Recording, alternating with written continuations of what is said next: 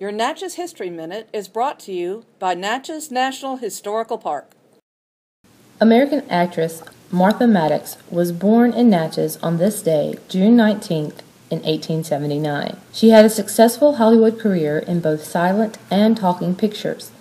By the time she appeared in her first film in 1915, Mattox already had several solid years of theatrical work behind her. Popular with audiences throughout the silent era, Mattox portrayed everything from hillbilly housewives to Spanish chaperones. She appeared in the 1920 adaptation of Huckleberry Finn as Miss Watson. Perhaps her most memorable role was that of a shifty-eyed housekeeper, Mammy Pleasant, in the 1927 film Cat and the Canary. During her career, Mattox worked with some of Hollywood's greatest stars, including Tom Mix, Zazu Pitts, Clara Bow, Mary Astor, Barbara Stanwyck, Walter Pidgeon, Betty Davis, Joan Bennett, Loretta Young, Greta Garbo, and John Wayne.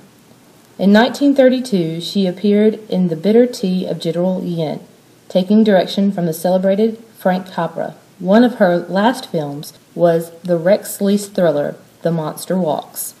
Mattox remained active in the film industry right up until her death at the age of 53 from a heart ailment. Hi, I'm Mizell, and I am the Board of Directors President here at Natchez Little Theater, and this has been your Natchez History Minute.